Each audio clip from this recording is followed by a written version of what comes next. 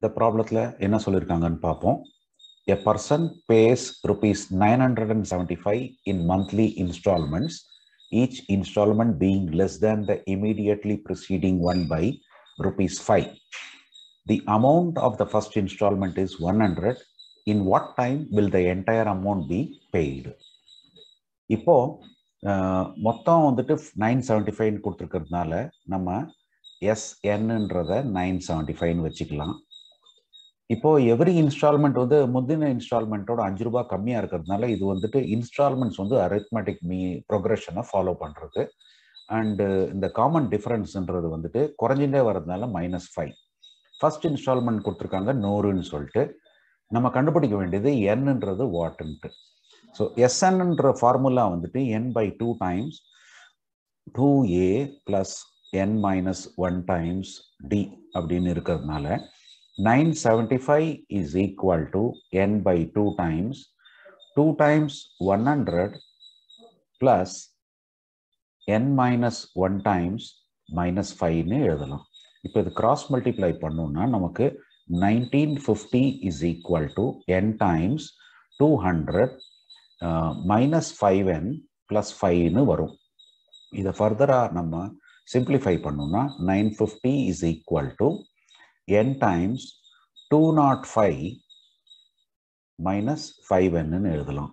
இதை ஃபர்தராக நம்ம எக்ஸ்பேண்ட் பண்ணோம்னா 1950 is equal to 205 times n minus 5n ஸ்கொயர்னு வரும்.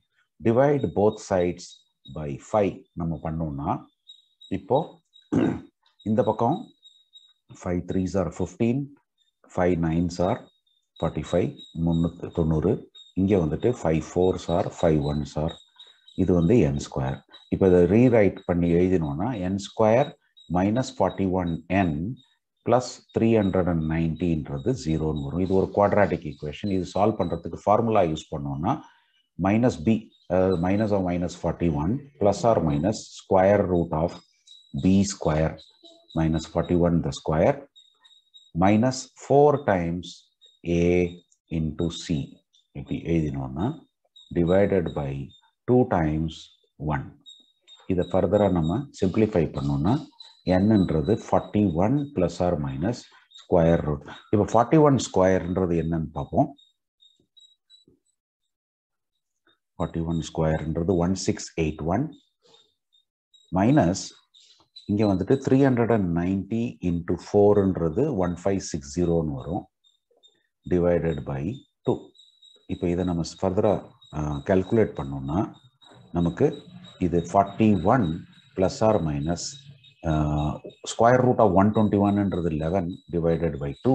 அப்போனா நமக்கு என்னன்றது 52/2 ஆர் 41 minus 11 30/2.